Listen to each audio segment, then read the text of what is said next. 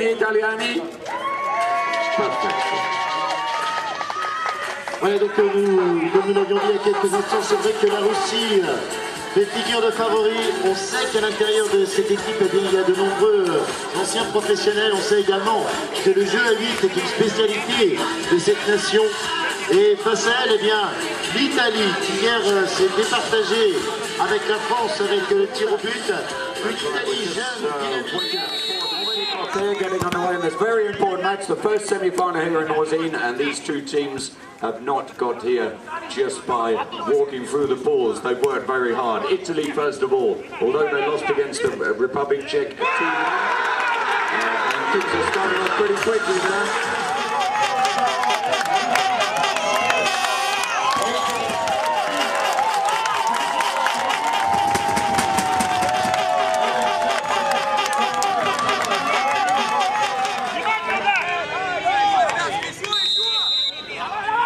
I didn't have quite time to explain there about the history of these players. Coming through, Italy then lost against Belgium 2-3, but they beat Switzerland 7-0. And Russia have had a much more direct route, coming through 6-1 against Sweden, 10-0 against England, and then 8-0 against Germany. They made their way through in beating Belgium yesterday 4-0. Ils les ont pris carrément à froid, cette équipe italienne. Les Russes qui ont imposé tout de suite leur rythme, imposé tout de suite leur jeu pour permettre eh bien, de faire la différence. C'est déjà un coup qui a été marqué à la Squadra Azzurra par ce premier but encaissé, mais ils sont déjà encore à l'attaque pour, j'imagine, une nouvelle fois faire la différence. Et justement, ça se précipite devant les cages italiennes. Et justement, c'est l'alerte rouge. That's right, you see the Russians are not here for a nice calm weekend, they're here to win this tournament, they're trying very hard, already one goal on the scoreboard.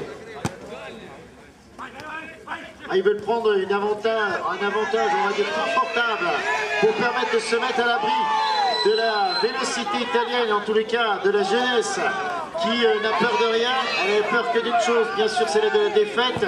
Et justement, les Russes l'ont bien compris. Voilà, en remettant dans le territoire italien, on va dire le territoire russe, mais avec nos amis italiens, pour essayer justement de remonter sur le tableau d'affichage, puisque un but à l'avantage de la Russie pour l'instant. Allez l'Italie. That's right, Italy now already starting to push forward, losing the ball and then straight back down the other end. We were talking yesterday about the discipline of the Russian team, a lot of passing, not many big shots, and I hope Italy have been looking at the strategy of their game. À 13 envers ce matin, Platouine Alexei qui a déjà inscrit le premier but et également a bien failli par la tête rééditer l'exploit. Allez, l'Italie maintenant qui part à l'attaque, qui cherche un peu ses marques. C'est vrai que ça fait un dimanche matin qui part un peu fort. Hein.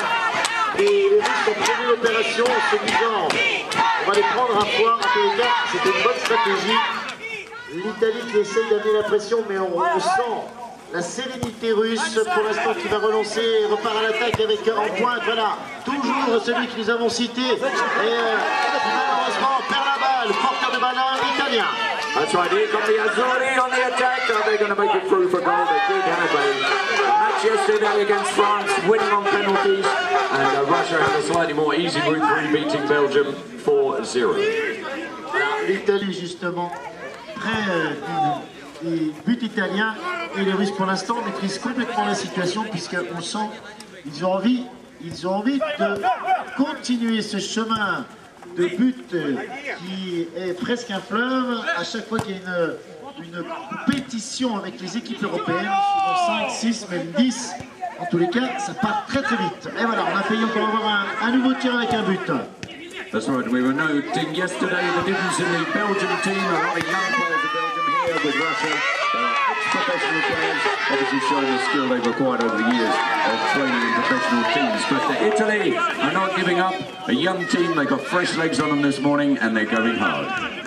L'Italie avec Alessandro et bien sûr Andorita qui vont essayer de faire un doublé pour permettre d'aller se présenter devant le gardien. Mais celui-ci a été beaucoup plus rapide que l'esprit italien justement dans la performance. Tout là, ça passe près hein, pour l'Italie. You can see already Russia having many more opportunities, and it is the space that they create, the time that they have to pass between each other. So unless a man is marked, then really the ball goes straight to them, and then another opportunity, unfortunately missed for Russia. On retrouve le style de jeu que nous avions hier. On passe d'un gardien à l'autre. C'est vrai que ça ne favorise peut-être pas la construction du jeu, mais on peut toujours espérer que le gardien fasse une petite faute. On est quand même en demi-finale, et là, les fautes sont, on va dire... Looking for the history of the scores here during the Group C that they were in, and noting that Russia have only conceded one goal, and that was on the second day against Sweden in the first round. So apart from that, they haven't even let one goal in. On vient d'avoir un tir de Evgeny Aldonin, le russe, légèrement sur la partie gauche du 15 italien.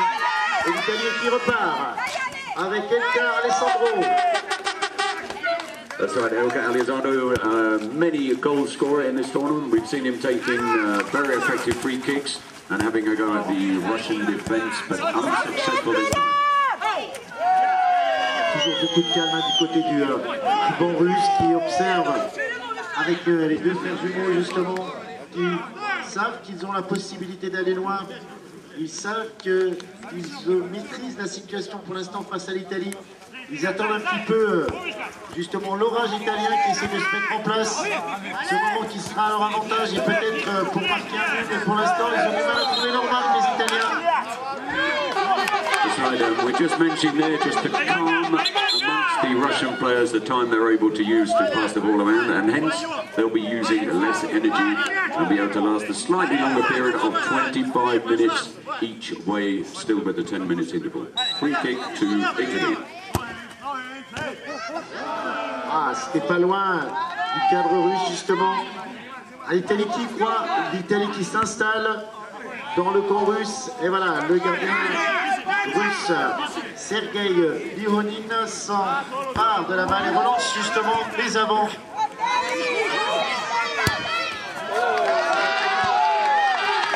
There, another good try at goal there from the Italian.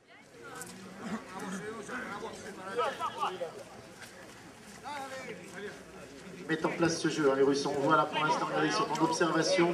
Pas d'appel de balle, hein, on avait remarqué ça hier. C'est juste des automatismes qui se font par l'expérience. L'expérience acquise, certes, sur le milieu professionnel, mais également en jouant, bien sûr, ensemble, vous l'aurez compris. C'est un petit peu la stratégie, vous qui connaissez bien le foot et qui avez peut-être assisté hier à la victoire de la France face à l'Écosse, 3-0. Et ce qu'on a ressenti, certes, la presse se targue d'une équipe qui part, qui est très très bien, mais c'est quand même un adversaire qui n'est pas les adversaires que la France va rencontrer dans 6 jours, 5 jours maintenant. Mais c'est vrai que ça permet justement de faire travailler ces automatismes. Et justement, le dernier joueur qui est rentré sur la formation française s'est adapté. On en reparlera tout à l'heure, mais pour l'instant, suivons ce match entre la Russie qui a toujours un but et l'Italie 0. That's right, dangerous moments there after a corner from Russia, but Italy managing to deflect the ball. And now a goal kick for goalkeeper, who is Alessandro Amadeo. You see they're talking away about the passing between the Russian players. We have the two twins, as there are two twins, right in front of us. They're wearing the same hats, the same jackets, the same trousers. And they're both standing with their hands in the same way behind their back, so we don't know the name of each one.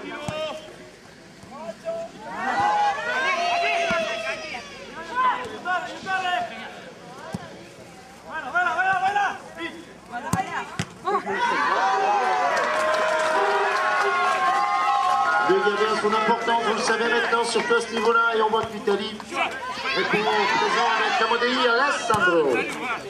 That's right, and I think we'll stop calling it the Russian team and call it the Russian machine, because it is working as a machine. Everything has clockwork. The players, they don't even talk to each other. They seem to know, they were speaking about that yesterday, they're using telepathy to actually communicate with each other, because they know exactly when the ball's coming. Another free kick to Italy.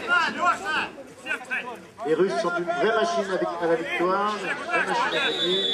Tous les rouages sont parfaits, tout est bien lié, pas d'erreur en tous les cas sur la stratégie.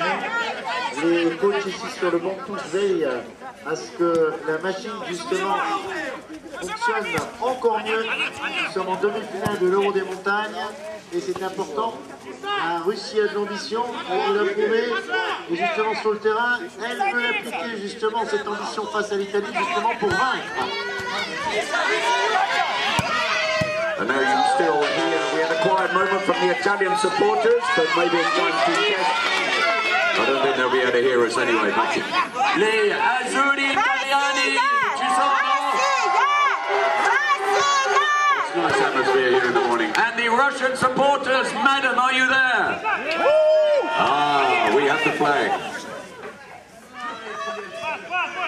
Elle est toujours active sur le terrain, toujours circulation de balle, dynamique, avec beaucoup de précision. Ah, on s'aperçoit qu'avec la Russie, il n'y a pas des tirs à blanc, si on peut dire, des tirs qui sont juste là pour essayer. Et quand il y a action, il y a tir, il y a précision. Et c'est vrai que bien souvent, de la surface de réparation russe, mais on n'a pas réussi à valider en tous les cas une méthode qui permettrait de les déstabiliser. Et bien pour l'instant, c'est pas l'énergie qui manque, mais c'est peut-être un petit peu la technique, la stratégie. Et déjà, eh bien voilà, la Russie s'est emparée du ballon avec Dino Bakenko. Now that's a rare moment where the Russians take a long shot at goal, so they're probably having a timing moment of passing the ball between them. But we have noticed before, we're just talking about the fact that even when they're 9 metres from the goal, they will still pass to a player who's closer and then take a shot. So tactics that they talk about that obviously have worked in the past, which is why they're in the semi-finals.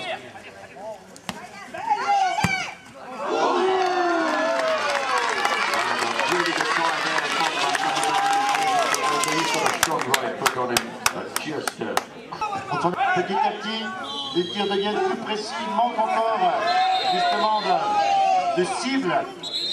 Dieu sait si cette cible est large, mais bien difficile avec un gardien russe omniprésent. And that's the first time ever we see just a little bit of a lapse in discipline on the Russian team there, and penalised straight away by the referee. And Italy on the attack, but it's coming back to the Italian side. Je crois qu'il n'y a pas de discussion par rapport aux décisions de monsieur l'arbitre. Beaucoup de respect, beaucoup de sportivité des deux équipes. Justement, entre elles, c'est également dans l'application des règlements. Là, on est encore une fois pas passé loin du cadre italien. Supporters are up on their feet now, and it's just nice to see a few familiar faces from last night, watching in the Dixie mix down at the Palais des Sports, and tired eyes, but the Czech Republic there on the side, they're just analysing this game. Who knows, they may be playing them later today. Allez, on attaque l'Italie avec quelqu'un, Alexandro sur la partie des couloirs latéraux droit, par le mur russe. Et voilà, on relance. Looks like the machine goes in first gear again to get them down the other end into the Italian area, and another rare moment, a kick from Russia, but then deflected away by goalkeeper. Ce qui était très étonnant, hein, c'est cette précision. On a vu avec une chandelle qui devait retomber dans les pieds justement de...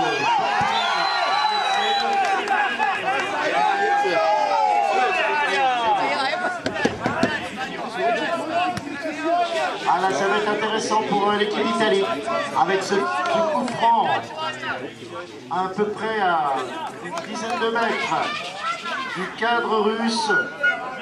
Voilà, il présente le ballon, Alessandro Elka. À ses côtés, nous avons Simone Rota, qui est ce qui va frapper.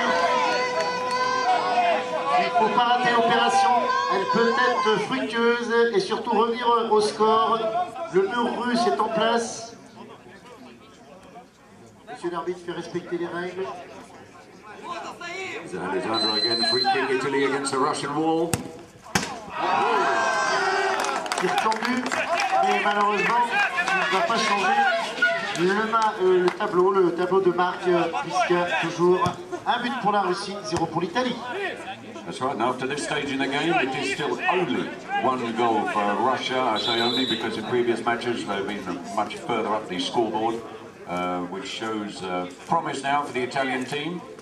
Let's hope they can get through this machine and add that Italian flair to get it down towards the Russian goal.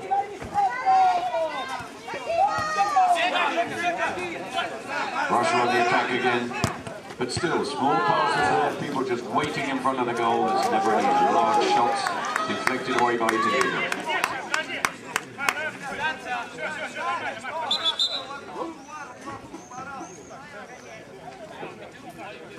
L'équipe russe fonctionne non pas en, on va dire, en microchirurgie, mais en macrochirurgie. Vous avez vu la précision des passes.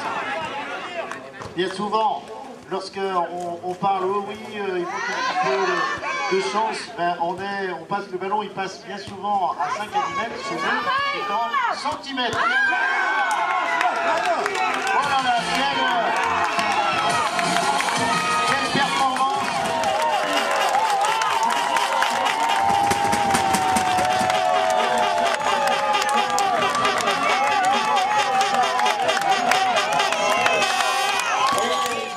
So the first shot going just on the post, but then deflected in by the Russian player, and it is now Russia 2, Italia 0.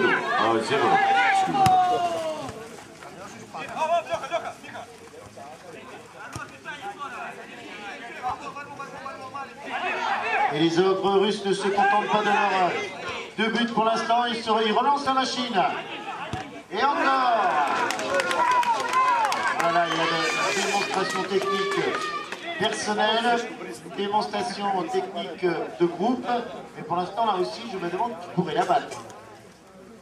That's how we saw number 5 there, Gugini Aldonin. Aldonin? Is that better? Aldonin. I've got the thumbs up from the Russian bench. The pronunciation. And another good shot of goal there, but he had to go with an overhead kick. Break the fist away, here it is again, but back forward for Italy now.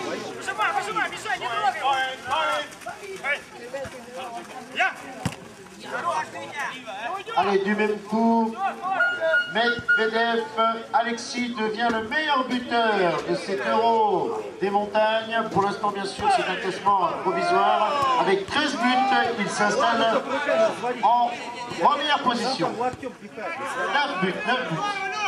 Oui, puisque le timing qu'il nous avait donné, c'était le Suédois qui avait 7 buts, et bien sûr 9 buts. C'est tout à fait remarquable et bien sûr ça correspond à la prestation qu'on voit sur le terrain pour l'instant d'équipe. So there we just had it from the judges box that number 13, Alexei Medvedev, is at the moment the highest scorer in the tournament with 9 goals on his list, but the day is yet young. Another attempt at an overhead scissor kick by Italian attacker Hardor Kledje.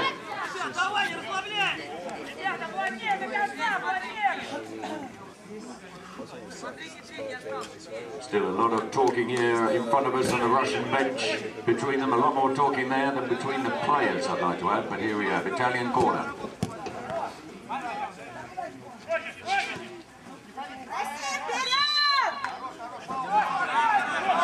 Italians coming in hard and resulting in a free kick for Russia.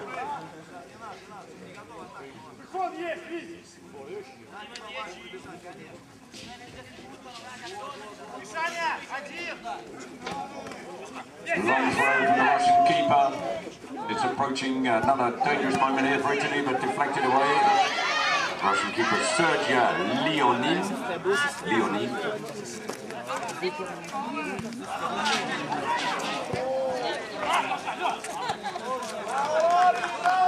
We see now where they're adopting slightly longer passes between each other, so The Italian strategy is working, just disturbing the normal machine how the Russians operate. Vous avez vu, il y a quelques instants, on a vu une première erreur tactique, technique, et ils n'ont pas réussi sa possibilité justement des Italiens. Mais c'est parti remise. Bon, ils vont nous faire vite oublier ce petit problème. Et regardez bien la balle qui circule d'un côté comme d'un autre avec justement cette passe microchirurgicale posée qui devait normalement arriver sur la tête de son équipier, mais l'Italien a su sauter beaucoup plus haut et contrer justement ce projet qui aurait pu se traduire par un nouveau but.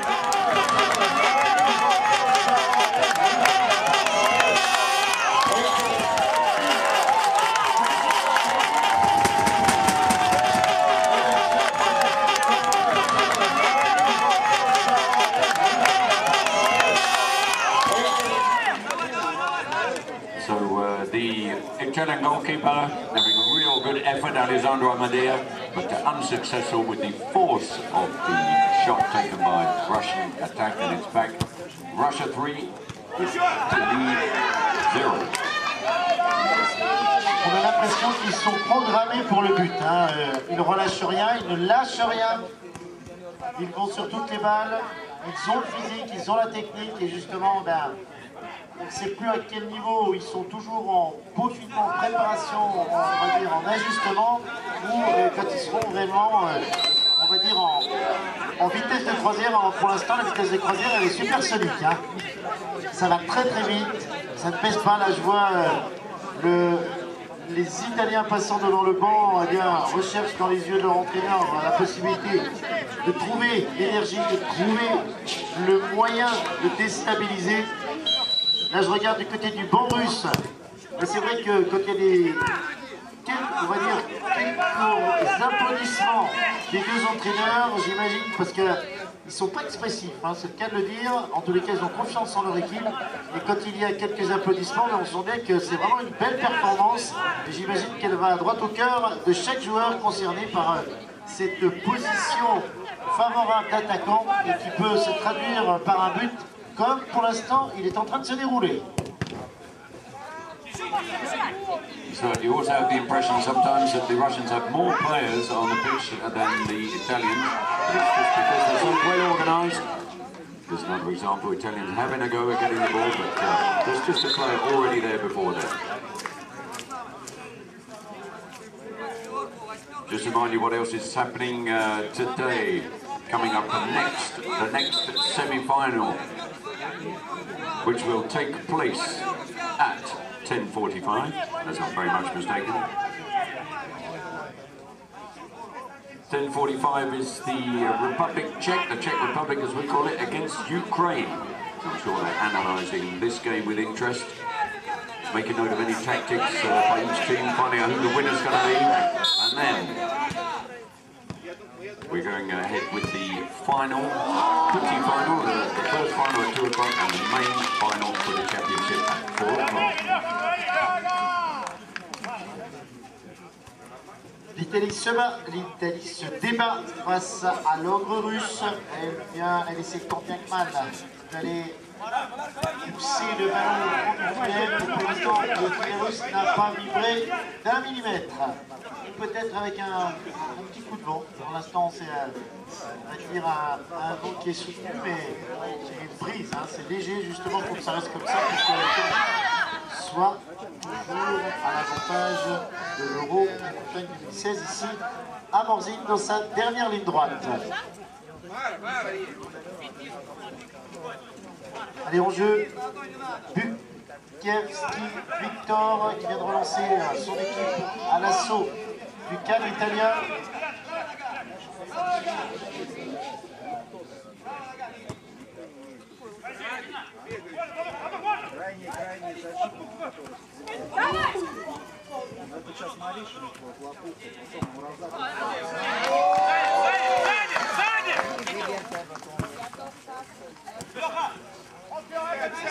On essaie de relancer, on essaie d'amener quelques actions pour le sport d'Italie avec le